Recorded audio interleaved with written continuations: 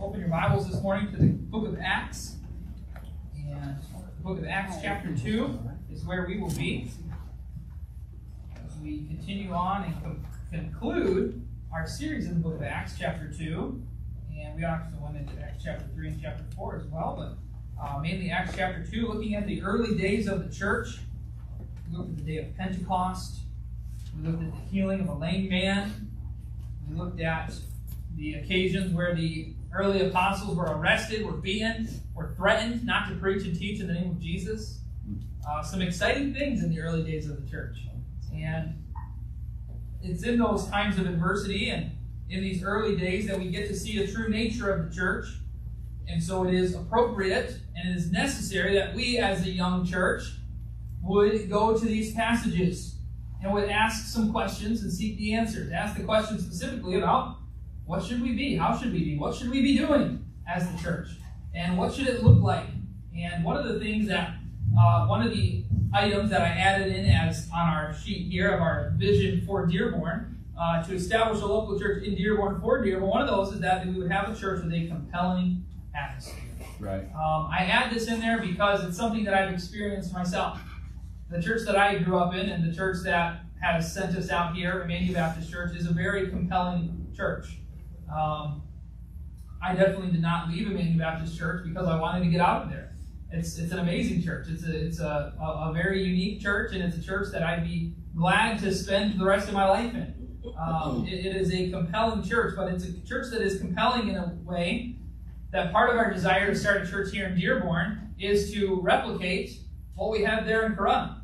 We want to take the spirit of that church and reproduce it in another place. And that is what church planting ought to be. It ought to be a church that is reproducing itself. And the church that comes from a church ought to be like the one that it came from. As the animals reproduce after their kind, so should the churches. And so part of when I talk about being a compelling church, I speak in some ways from my experience. And perhaps some of you in the past have been parts of other churches that you would say was a compelling church. Perhaps you've been part of other churches at times that maybe weren't a compelling church, or went through seasons where the church wasn't compelling. What do I mean by compelling? Something that is compelling is something that is exciting, something that is attractive, something that has that element that kind of draws you in and kind of sweeps you up in it, something that you want to be a part of, something you want to identify with, something that is exciting. There's an energy there and there's a spirit there that whatever it is, you want it as a part of your life. Our desire is that the church here in Dearborn would be a church like that, a church that is welcoming to people, a church that is hospitable, but a church that has an attitude and a spirit that is attractive to people. Something that people walk away from feeling refreshed, feeling excited, feeling like, I want to go back to that place. Right. We don't want a church that is, people are only here by requirement, or people are only here out of a sense of guilt or a sense of necessity. They're not only here because we asked them to be here, or we pushed them in, or convinced them, or tricked them to be here. We want a place that is full of people who have gathered together willingly, gladly, of their own accord, because they want to be together. Amen. Because they want to worship Christ together. They have a shared vision. They have shared values. That are some of the components, some of the ingredients that make a compelling church. There are a lot of things that I could talk about today as far as making a church a compelling church. We could talk about the music. Music's a big part of it. You want music that is alive, that is spirit-filled, that isn't worldly. Music that uplifts the Savior. Music that is appropriate for worship. That's part of it. We could talk about music. We could talk about design. I like to design things. I like things to look good and attractive and look nice. We don't want to look like we don't care about things. We could talk about dress. I think that the way a pastor dresses is important. It's not necessary for a pastor to wear a suit and tie, but a pastor ought to dress as though he respects the office of a pastor, and respects the Word of God, and respects the work that he is doing in preaching the Word of God. It ought to be dress that reflects respect. We can talk about dress, we can talk about music, we can talk about a lot of things, but I want to focus on the scriptures this morning, because that's where we've been. And I want to look at Acts chapter 2, specifically at the end of Acts chapter 2, verse 42. we get a little snapshot at the end of Acts chapter 2, which is amazing. It summarizes some of the activity of the early church. And for the purpose of today's message, though, we could talk about so many other things that makes the church attractive as well. And these people were rejoicing that they had received the word, but then what did they have? They glad they received his word, were baptized. Here's one of the first ingredients of this compelling church. They had some compelling conversions. And it's compelling when somebody gets saved. But you know what's really compelling? When somebody gets saved and then they get baptized. Baptism is compelling. It's an exciting activity of the church. Because baptism itself is a picture of the gospel. It's a picture of salvation. It's a public declaration of your faith in Christ and of your allegiance to Christ. And it's an exciting thing. You ever been to a baptism service? It's almost always exciting to see somebody make that step. We always follow, we usually sing, I have decided to follow Jesus, because it's a decision that somebody has made. Baptism is not part of your salvation. It's an important distinction. Some people even use these verses to try to equate baptism with salvation. But baptism in no way saves a person. Baptism is simply a picture of salvation. It's an important element because the Bible commands, the Bible clearly associates salvation with baptism, that it ought to follow salvation. As Baptists, one of our distinctives is that we believe in something called believer's baptism. That people ought to be baptized after they are saved. To baptize somebody before they've received Christ, you're picturing something that hasn't happened to them. You're picturing, the two don't match. Only somebody who has received Christ, but already been regenerated, already been saved, can be baptized, because what's happening when we baptize somebody, they go under the water as a picture of the burial of Jesus Christ. He died and he was buried, but that 3 days later he rose again.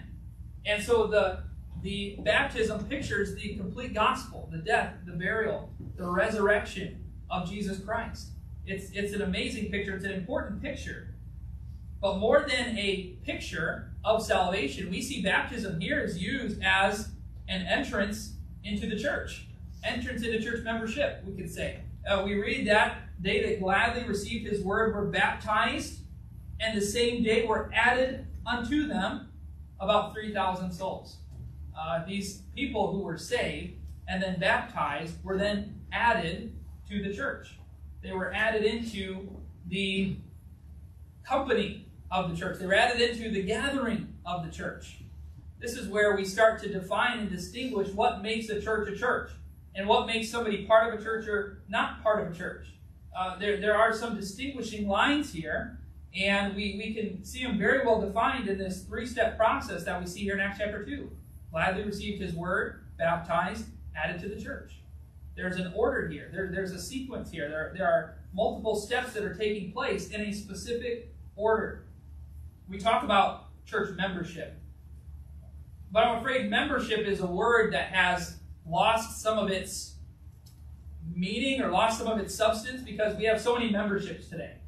You probably have a gym membership. You probably have a Netflix membership. You probably have some kind of club membership. You probably have a library membership. We have, if we were just going to our wallets and you look at and you have credit cards and things, but you probably also have like membership cards. Let me see if I actually have. Oh, look at this! I am a Barnes and Noble member. Gold member. That's good for 10% off any purchase. All right. I have a membership. All right. It's something I've identified with Barnes and Noble. It's an organization that I frequent, and I go there and I spend time. And I thought, hey, I'm going to take the next step. I'm going to become a member there. And there are perks that come with membership there. Let's see. You're going to learn everything about me right now. Look at that. Henry Ford member. All right. I figure I'm going to be a Dearborn local. I should be a Henry Ford member.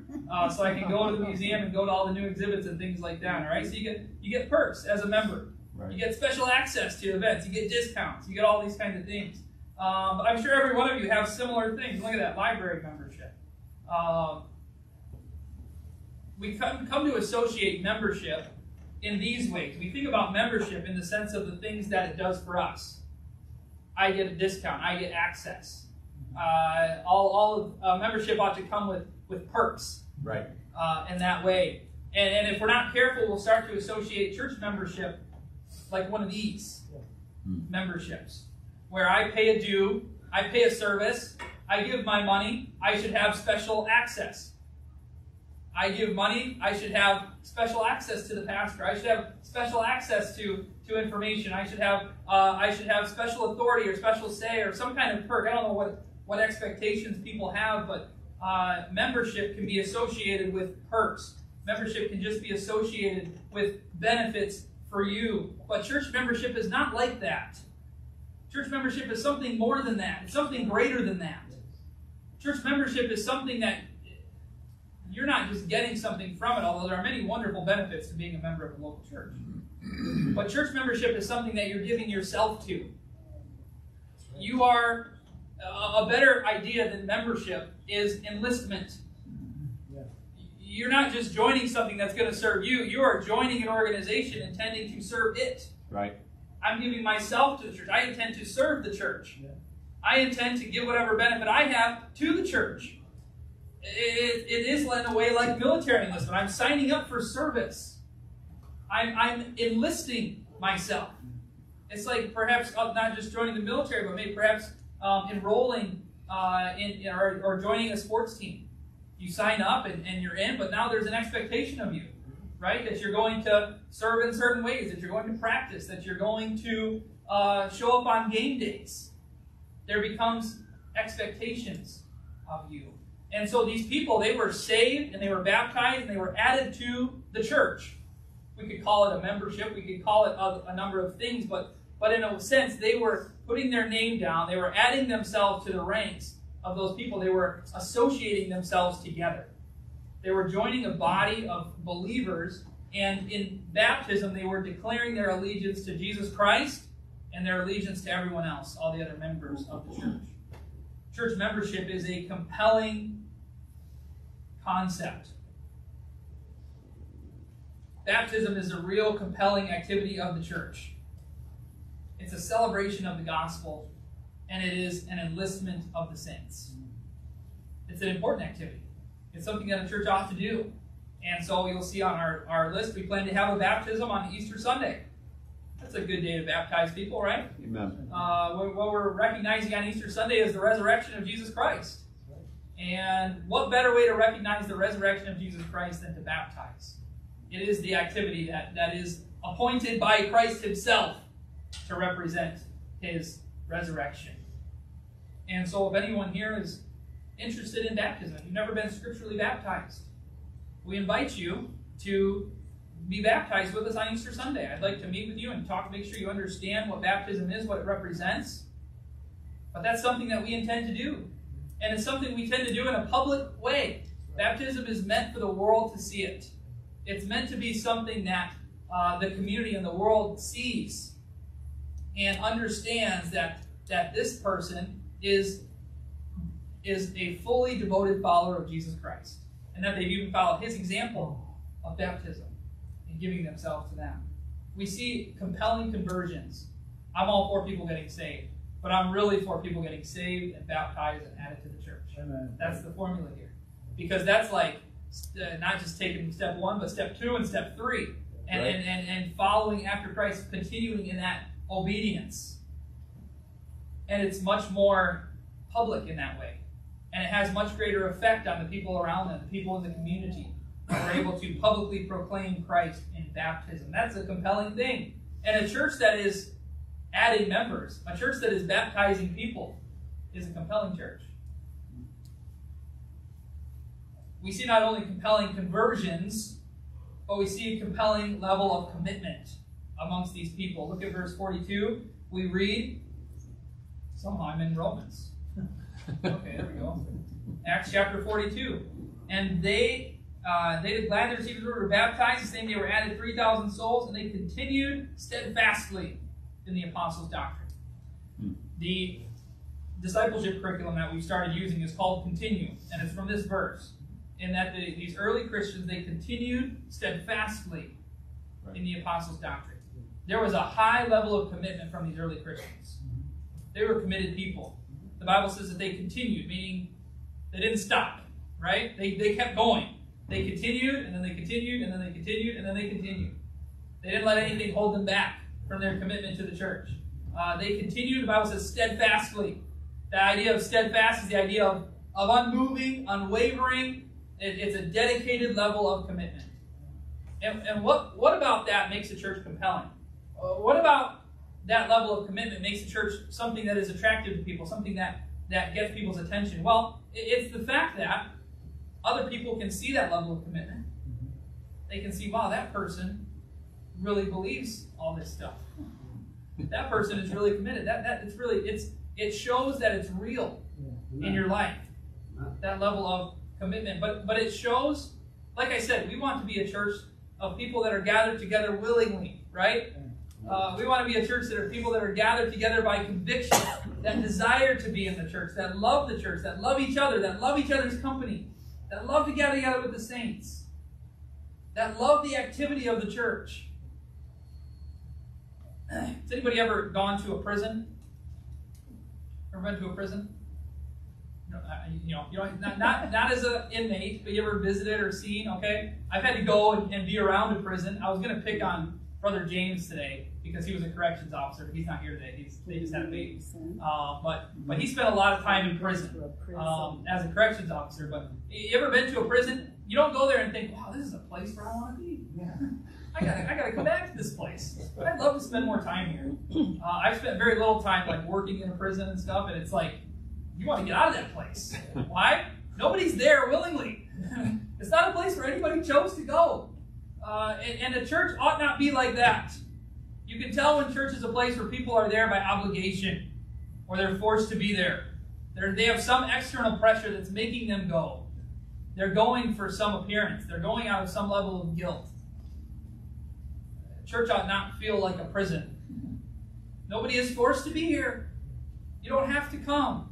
We want church to be a place that people come willingly, gladly. A commitment that is not coercion. There are a lot of reasons why somebody might go to a church.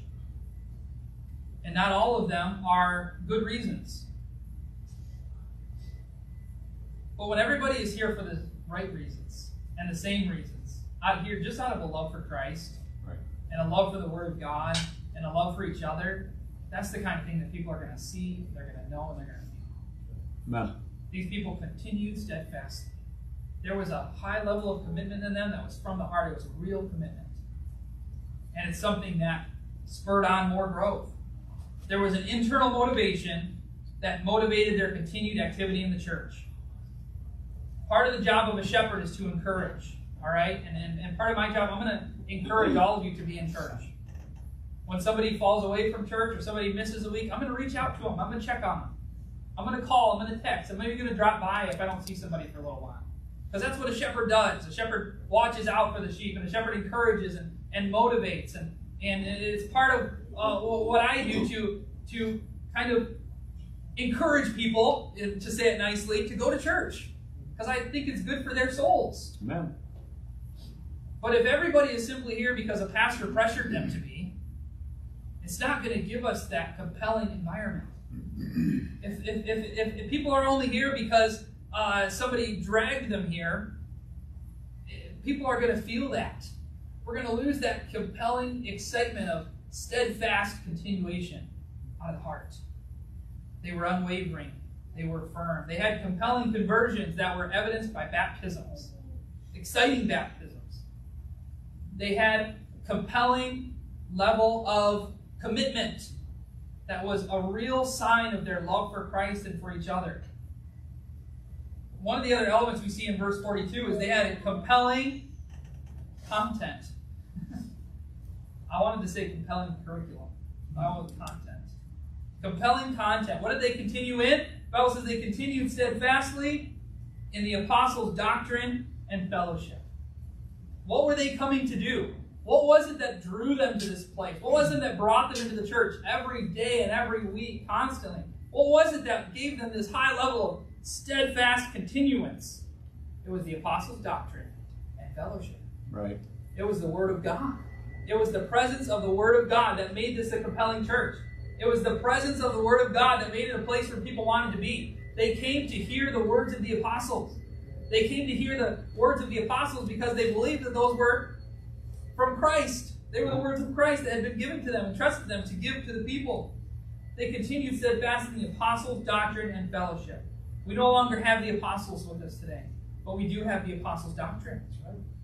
The New Testament, the Bible, is the apostles' doctrine. You realize every single book of the New Testament was written by one of the apostles or one of the people who were so close to the apostles that they were just writing down what the apostles were saying. Right.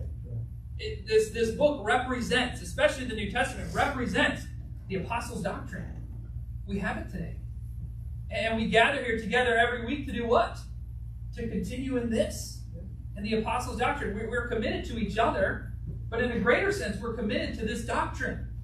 And this doctrine is what commits us to each other. We all believe and hold in the same esteem this book as the Word of God, and believe that it is necessary for our lives. And so we gather together in some ways as a book club that every week opens the same book and goes to a different place and learns of the apostles' doctrine. We no longer have the apostles' presence, but we do have their doctrine. And it says that they continue the apostles' doctrine and their fellowship. We don't have the apostles' fellowship directly because they're not with us anymore. But we have it indirectly in this stream of commitments that have happened over centuries that we call the church. When you join a church, when you are baptized, or when you join yourself to a church, you are joining yourself to the apostles' doctrine and their fellowship. Because you are associating yourself with the very same organization that those men started all those years ago. I believe that there is an unbroken line of fellowship connecting what we do here today in the church to those very early days. To Peter and John and to Paul and to Timothy. We are, in essence, joining into their fellowship. We're continuing the things that they started, and we are associating ourselves with them by being the church today. There are organizations today like the Sons of the Confederacy or Sons of the Union veterans. And it's people who have traced their ancestry back to the Civil War and found out what side their ancestors were on and then joined themselves. They joined this organization as a connection to the past to say that, hey, I am a part of what my great ancestors were a part of. Maybe not that many greats. The Civil War wasn't that long ago. Seems like it. But they're connecting themselves to the past based on their ancestry. And when you join the church, you are, in essence, you are connecting yourself to the past. You're connecting yourself to the apostles. Not through direct blood ancestry, but through spiritual ancestry. Right. Just to say that they spiritually are my great-great-grandfathers. You're joined to that family, and you can connect yourself to that. When you join Dearborn Baptist Church, I hope that in your mind you're not just joining something local here, but you're connecting yourselves to a long line of church history. You're connecting yourselves to the legacy of the apostles' doctrine and fellowship that has existed since that day and has endured persecution and tribulation, has endured scattering, and has continued to live and continued to thrive and continue to live in every country of the world. What a legacy we join ourselves to in church membership. You see why it's a little more than a card in your wallet? It is continuing in their fellowship and their doctrine. The content of a church is important. There are a lot of things we could do to be an attractive church. That's why I said when we talk about being a compelling church, there's a lot of things. We want to be an attractional church. We want to be a church that does things that people want to come and join. We're going to do some fun things. We're going to do some interesting things, some exciting things. But any activity that we do that is not tied to the apostles' doctrine and fellowship, the Word of God itself, is ultimately empty. Because of this, the way that you attract someone is the way that you then have to keep them. That's right. If we attract people just on fun and a light show and some smoke and some bubbles and I don't know, whatever else fun thing we want to do, we can draw a crowd of people. But if they come for a light show, they're going to stay for a light show. But if people come for the Word of God, then they'll stay for the Word of God. Right. We want people to come here for the right reasons. We want people to stay here for the right reasons. We don't want to trick anybody into being a member here. Right. We want people to understand what this is, what they're doing, and we want them to do it for the right reasons. We want people to come because they want to associate themselves with the Word of God and with the legacy of the apostles. We have compelling content. You know, you might think Netflix thinks they have compelling content, but it's all empty. It's all empty. It'll keep your attention for hours and hours and hours, but it's not feeding you anything. Right. It's junk food. Yeah. It's empty, and not only is it not feeding you anything, it's actually corrupting you. It's actually rotting away at your soul and at your spirit. It's actually weakening your will, breaking down some barriers. Some of that's on purpose. Absolutely, and it's designed that way. There's an agenda to it. Nothing you watch, no media you consume is without agenda. It all has agenda. It's all accomplishing something in your mind, whether you realize it or not. Our content here is the Word of God, which is designed. This content has an agenda as well, except it is an agenda that is to encourage and uplift, for doctrine, for correction, for instruction in righteousness, that the man of God may be perfect and thoroughly furnished, totally prepared for every good work.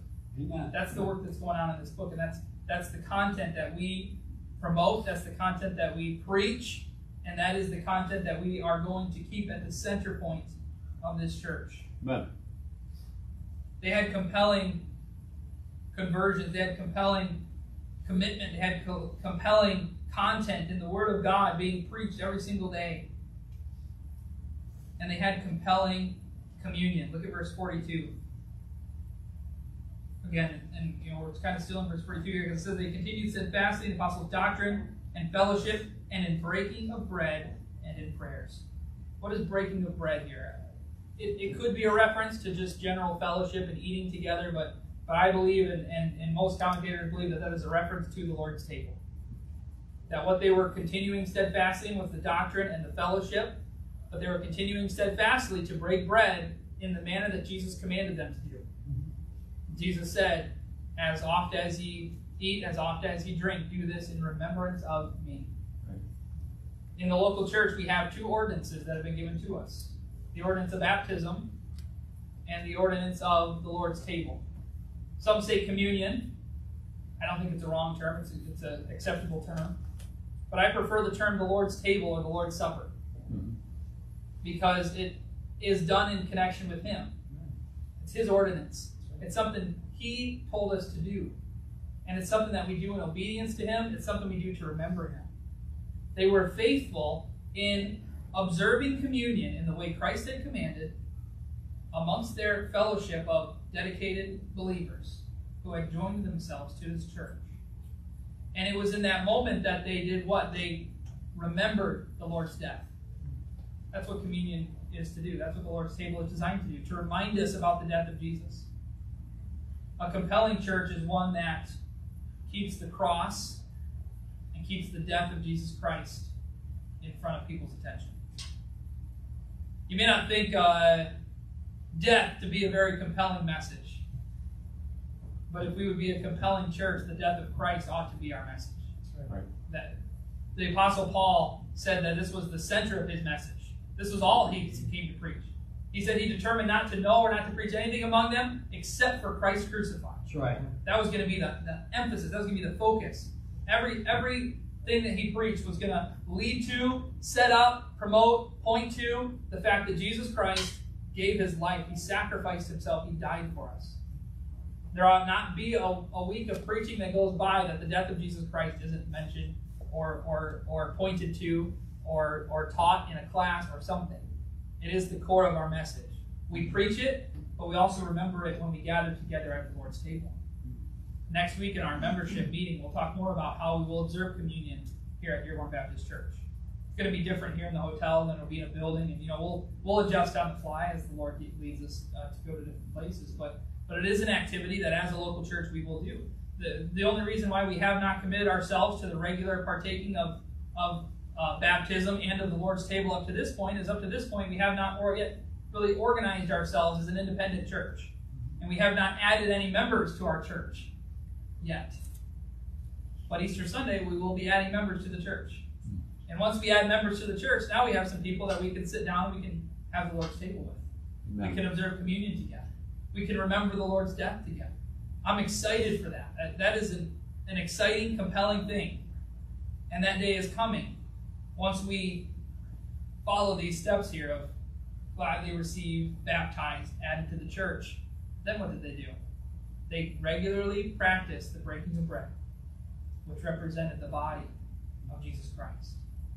And we will also follow in their footsteps and keep the Lord's table as a compelling memorial of the Lord's death. And we do that how long? Till He comes. Amen. Till He comes. We do it forever. We keep doing it, we keep doing it. We don't let ourselves forget what Jesus did for us. And communion is one way that we do that. We keep it in the forefront. And then the last point is that they had a compelling community. All of these elements together, salvation and baptism, the Lord's table, the Word of God, these are the elements that make a church a church. Right? These are the absolute essentials. We couldn't have a church if we left out one of those points. Acts 2:42 is like church in a nutshell right there. One little verse that kind of tells us, like, these are the things that a church does. And without them, you don't have a church. These are essential activities. But we see some of the results of this compelling action, where all of these ingredients were mixed together. It created something sweet. It created something compelling. The idea of communion by itself, the idea of baptism by itself, the idea of just a Bible study, all maybe good things by themselves, but they're ingredients that when they come together and they're mixed up together in the right way, in the right format, with the right spirit, it becomes something more together. Like you can take all the ingredients of a cake and eat them separately, and it's not very good. Butter is great when it's in the cake, but by itself, it's not very attractive. But we get all these ingredients together in the church, and it becomes a pretty compelling organization.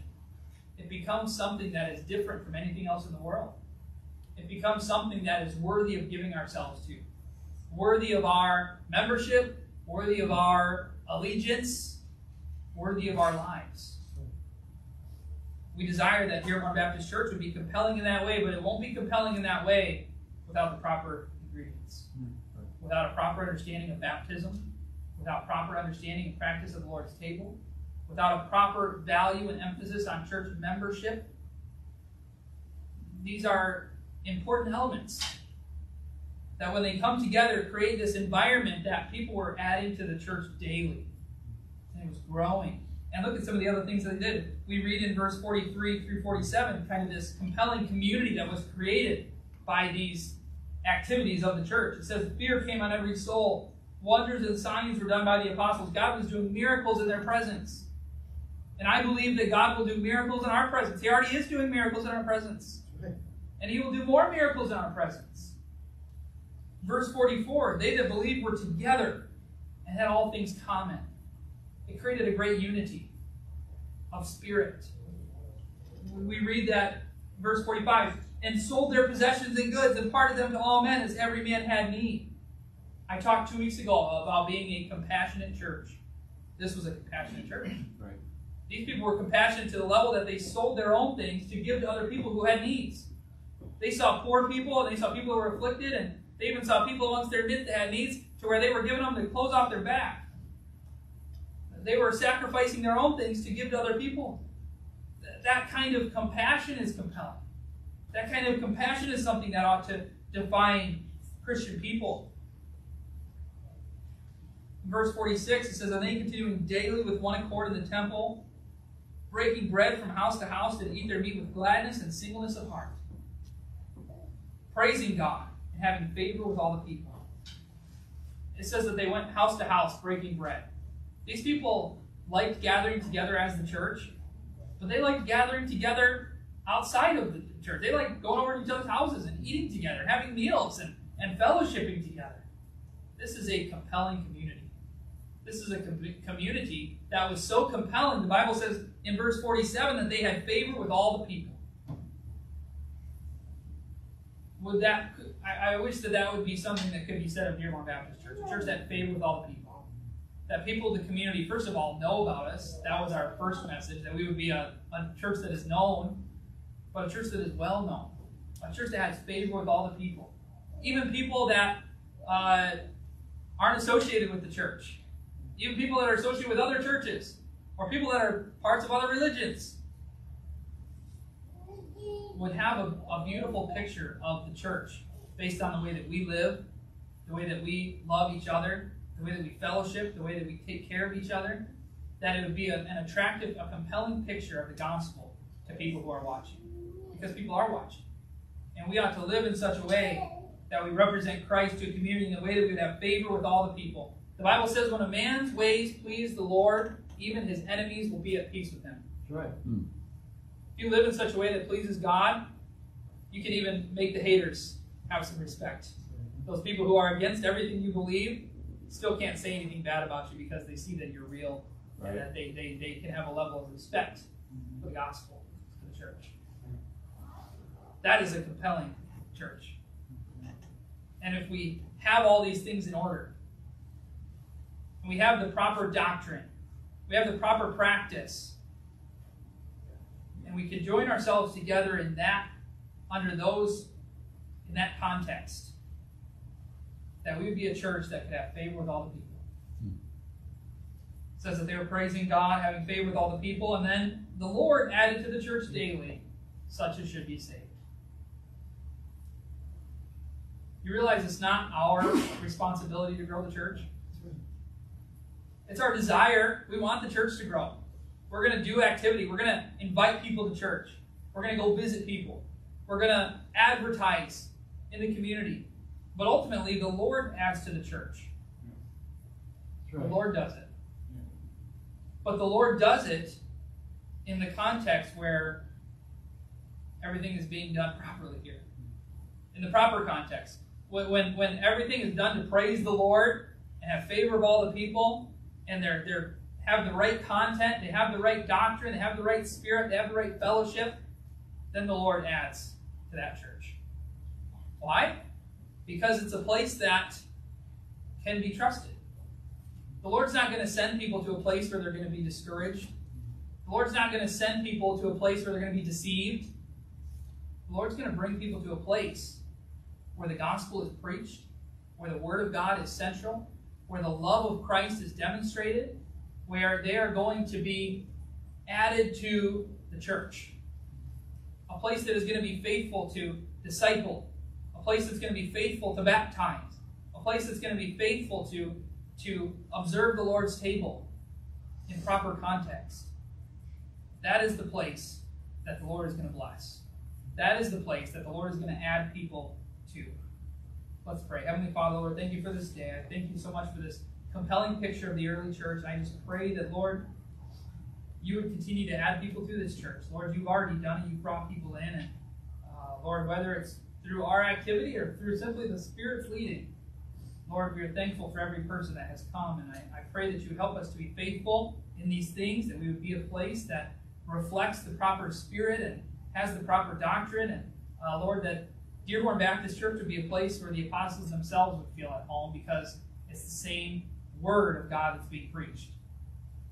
And Lord, I pray that as we continue to grow, Lord, that we would keep the commitment to these things. And I pray that Dearborn Baptist Church would be a church that has favor of all the people.